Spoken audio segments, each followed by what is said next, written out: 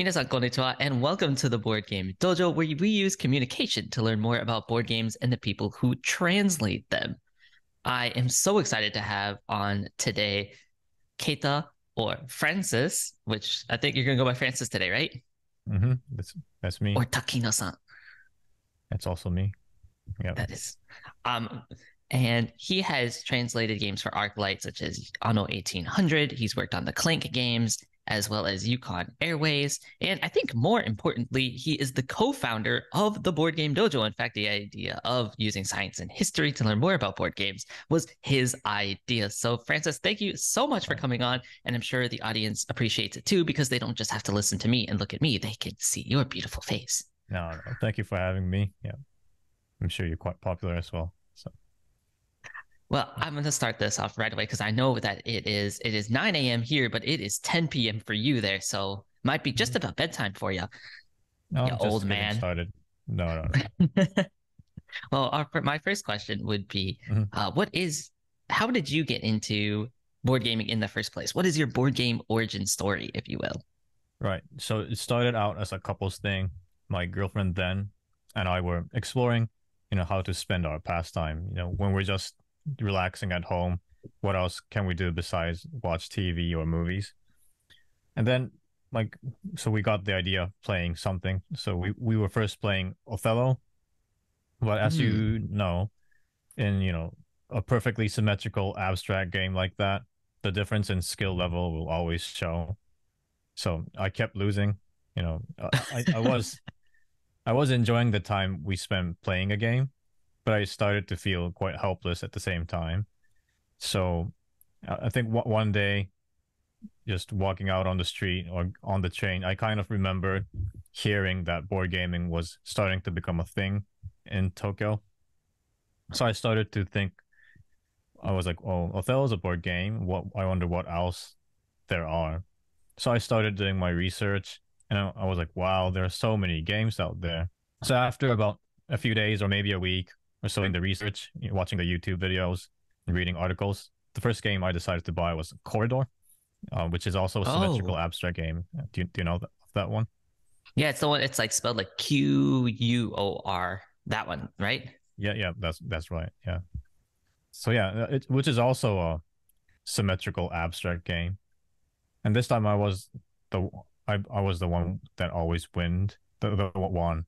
So and then I started to it's a game where we try to advance our pawns to the other side of the board, and while setting up barricades to block the opponent's path. So it's a very, very tight cutthroat game, as you might imagine. But then I kept winning, and I started to feel sorry because your one wall can completely destroy your opponent's hard work that Sure. they built. So I kind of started to feel bad. So we stopped playing that after a while. And then I started going to board game cafes. And this was in 2019 before COVID. So it was pretty easy to, get out, grab your friends to the board game cafes. So it was a fun time discovering lots of new games. You know, the good thing about board game cafes is that you don't really have to know any games. You can just walk in, pick a game by the cover, if they look appealing. And then usually the shopkeeper knows how to play the game. So you just have to sit and listen and start playing. And then you get a pretty good sense of what the game's like. So I was doing that for a while. And then, so the first few years, I started getting to board games. I was always looking into games, like buying a lot of games every month, inviting friends over to, host board game nights and days. Then I started to realize that the rate I buy the games was way faster than the rate I play them. And Oof, that yeah, hits home. Oh oh no, yeah, yeah, I'm yeah, wallowing in my 200 plus board game collection that's sitting up there. So oh lots yeah. of them in shrink. hmm So yeah, this was about the time when I met you, and then I was soon running out of storage, so I did settle down after a while. And yeah, COVID slowed everything down, but yeah. So yeah, that's how I got into board game. So kind of going back there a second, is Othello pretty common as a way for people in Japan to get into board gaming? Kind of like checkers would be here or something Mhm. that kind of lots of houses just have a copy of Othello, or Mhm. not really? I think it's a pretty popular game, and a household game. But I don't know if it's a common progression to go from Othello to other board games. But yeah, Okay. it could happen. I think the more natural path would be, to have like a Monopoly or the Game of Life, and Hmm. that could like advance into Catan. And yeah. Sure. So actually, maybe the checkers comparison is pretty right on because I think a lot of people know how to play, but they don't necessarily go straight into hobbyist board gaming. Hmm. And Yep. yeah, the board game cafe has really started to pick up in the last few years Hmm. in Tokyo specifically with Jelly Jelly Cafe opening a bunch of new Right. Right. branches and stuff. I've even seen Yep. like little ones with like middle of nowhere neighborhoods, but they have a board game cafe just in Oh somebody's yeah. house. Like, all right. I went to Yeah. one that was literally, I think the size of your apartment, big. Oh yeah. Hmm. It had like 100 some board games in there. It's like, wow. But Hmm. so I guess there's still a lot of people who go into hobbyist gaming, but there's not a whole lot of people who go from there and turn it into a job. How did you go Right. from just enjoying board games Hmm. and building up a collection to actually working in translation work and bringing these foreign games to Japan? Sure. Well, it was just a short short-term thing, and I just happened to walk into it by chance. I used to work in a translations company before, and one of my colleagues then, her brother worked for Arclight, which is one of the major board game publishers in Japan. So my colleague would be helping out doing the translations for them from time to time. And one day she introduced me to, Arclight. So I was able to translate a couple of games for them. Yeah, the first one was Yukon Airways, and then I did a couple after that. So, I guess for me, I'm kind of I don't really know a lot about the translation work. To me, I just imagine them like just sending you a PDF of the Hmm. rules and then just saying like, okay, go do this for us. But what is the process of them finding a game and then getting it to you and then you working with them and then getting it out? Hmm. What does that kind of process for you look like? So yeah, they'll first approach me. They'll tell me that they want to get this game translated, and then they will send me the actual copy in the original language. In most cases, they would send me some PDF booklets for the rule book, etc. And then I'll try to figure the game out. Ideal in an ideal world, I will get to actually play the game with my friends, you know, so I know how it works. But even if I couldn't do that, I'll just have to be, set the game on my own, and then I will work from there. I was gonna say if you can't even play the game first, that has to be really hard to like Oh, it is. visualize. It is. Yeah, yeah. So, Is I didn't really think about that being a difficulty. Is there another mm, difficulty that you can think of that maybe people don't think about, like with translating mhm. or translation work? Oh, I guess this could be just a general thing about translations is that whenever people play translated games, they might not realize that the rule books or the rules themselves could be quite, obscure even in the original language.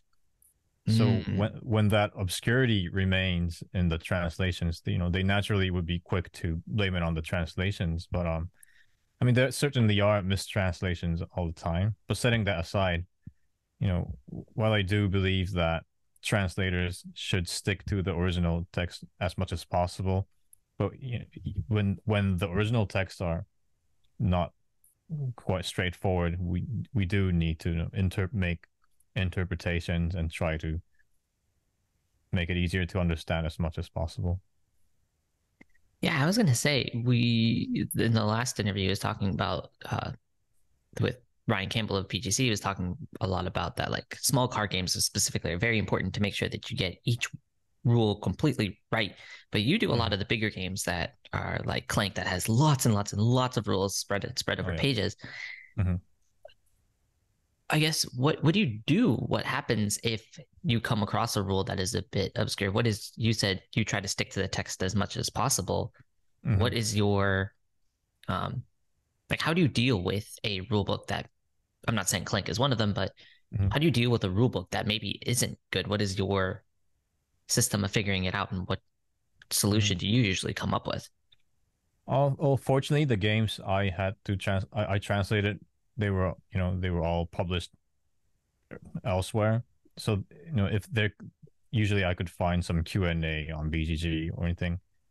I think that usually the people get stuck in like similar parts, so I would able to find what they would be saying, and a lot of the times the board game designers would be actually doing the answering as well, so that helped for sure.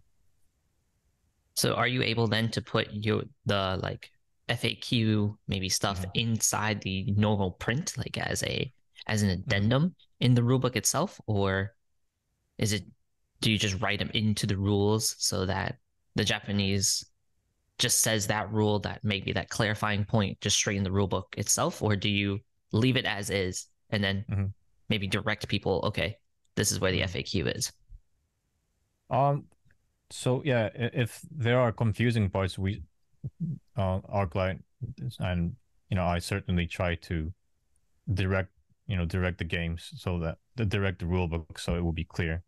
So in those parts, we'd be quite liberal, to make it a bit easier to understand. Hmm. Okay.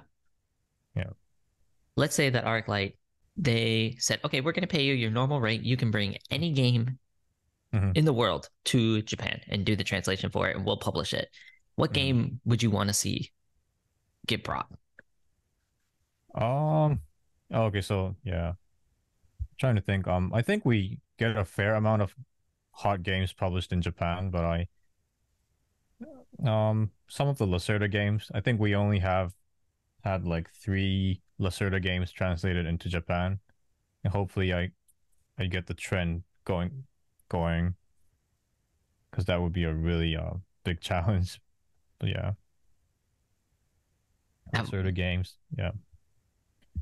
Oh man, I'm just like trying to envision those. I think I've seen On Mars there. Yeah, on Mars, yes, from Arclight. Yeah, I was I'm gonna not say, sure, but yeah, yeah. those you guys. Yeah, I'm not sure, but I think they also have a Kickstarter, of it edition Kickstarter that has a Japanese option for Lisboa and maybe it was Kanban.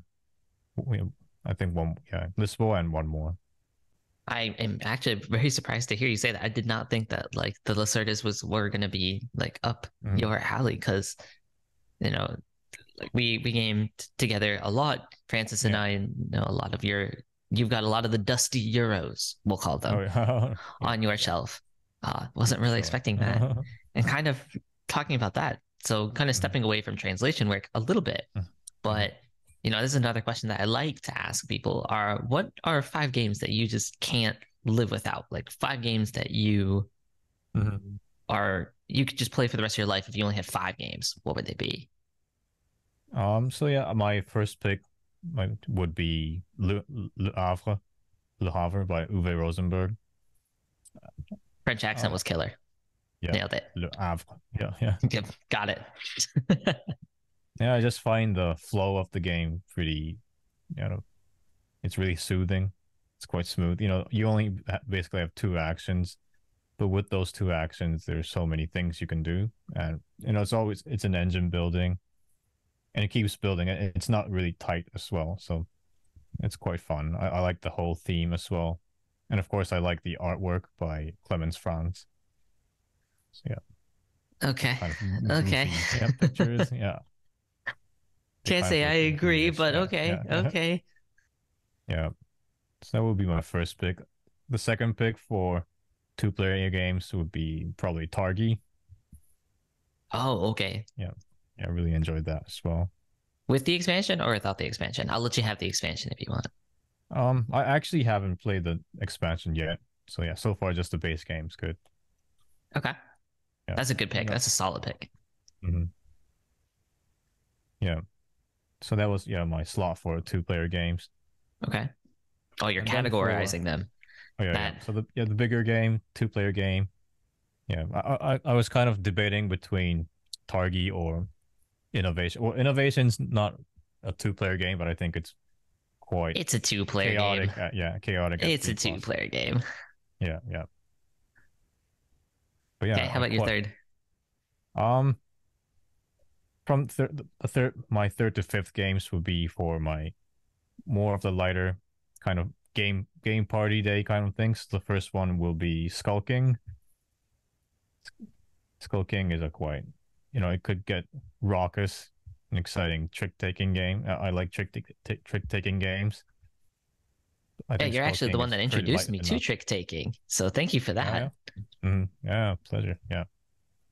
What was the first trick taking game that I introduced you to? I think it was Skull King, actually. And then because we played Oh, Skull yeah, King yeah. at a meetup, Mhm. and then later we played the crew at your place with the Right, right. third person. I think it might have been Yoshi at that point. Maybe, maybe. And so those were the first trick takers that I had ever played. Hmm. For those two. Okay. Yeah, it's quite interesting how, you know, they come up with all these variations with just a simple set of base rules.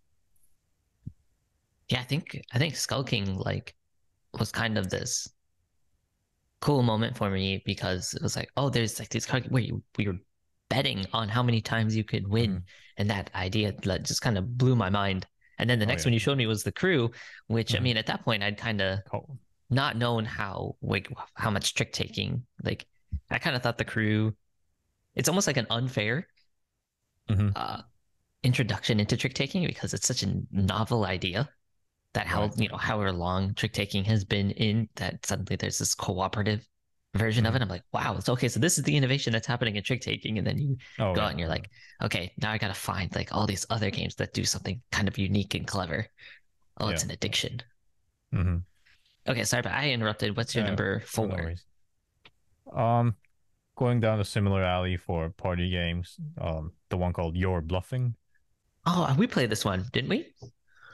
Have we? It's a game that we auction cattle. Yes, I was gonna say this is the Yeah, cows one, right? Yeah. yeah, yeah, yeah. Exactly. Yeah, it's I think pretty we good. actually talked about it on the. I think I actually talked about it on one of the podcast episodes. Actually, I'll Okay. if I did, I will put the link in the All description right. below so that those who are Mhm. watching and listening can go back to that episode. Yeah. And number Yeah. five.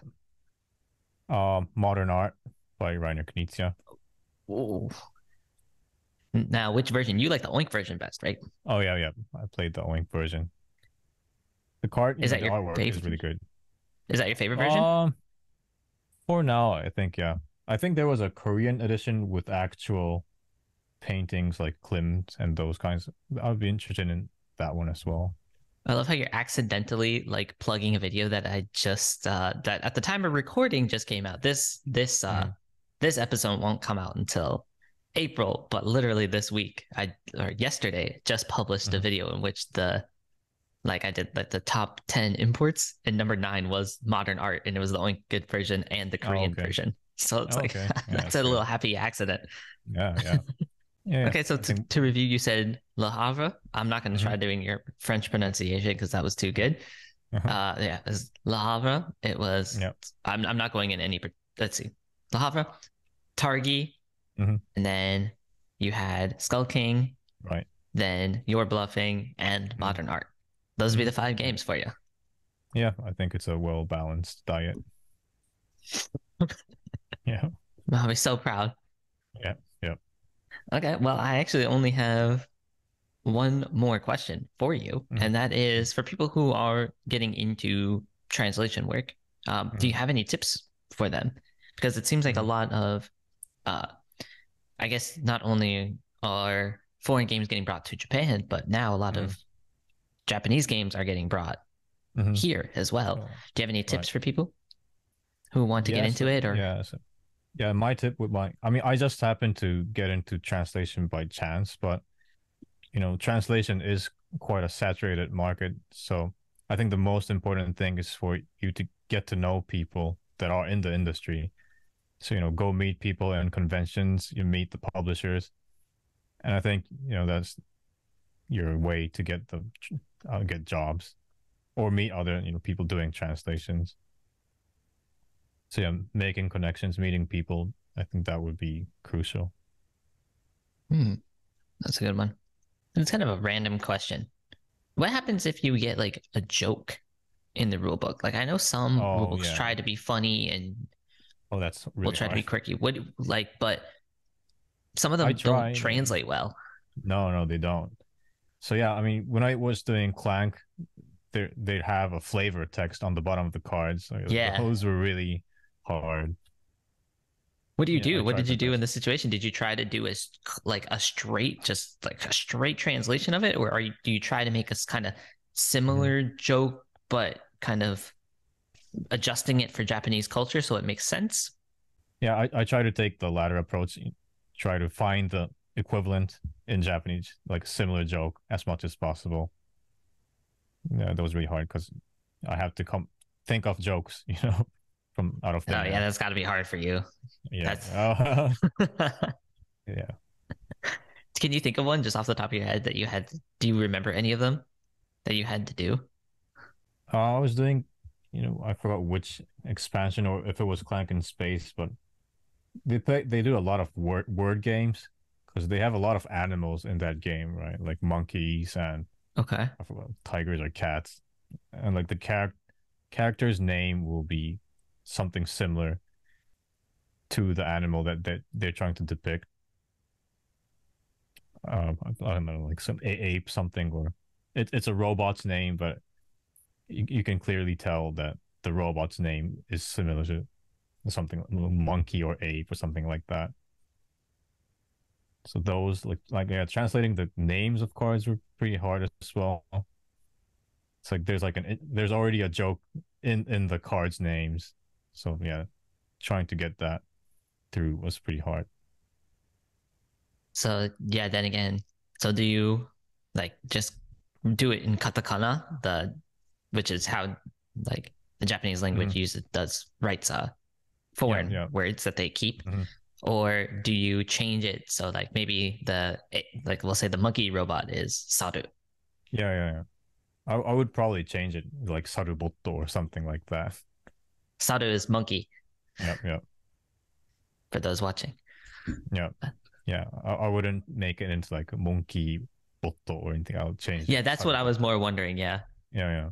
Well, what else are you up to nowadays with gaming? You still going to meetups now that like COVID is lifted? Because I think Japan was really strict with Mhm. has really still kind of strict. I think they just made masks optional like Oh recently. yeah, yeah. Like 2 days ago, Um, literally. yeah.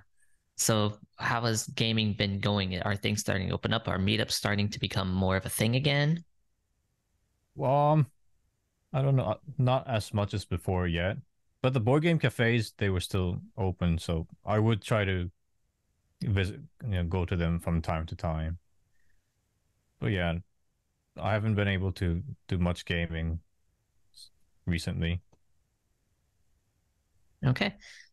Well, thank you so much for joining Hmm. us today. And thank you, audience, for listening or watching, however you're doing this. And if you're not subscribed to the podcast or the YouTube, what are you doing? Just go to subscribe to both. We have good content on both. We have reviews on YouTube and we have long form podcasts. Sometimes there'll be board game reviews. Sometimes we go into science and history of board games. Go check it out and like and subscribe if that's your thing. And Francis, ありがとうございました。本当に、ありがとうご本当にありがざいました。とうございました。ありがとう Thank ござ you いまし for た。joining Thank us you. today. And to Yeah, all of yeah. you, until next time, じゃあねー。さよなら。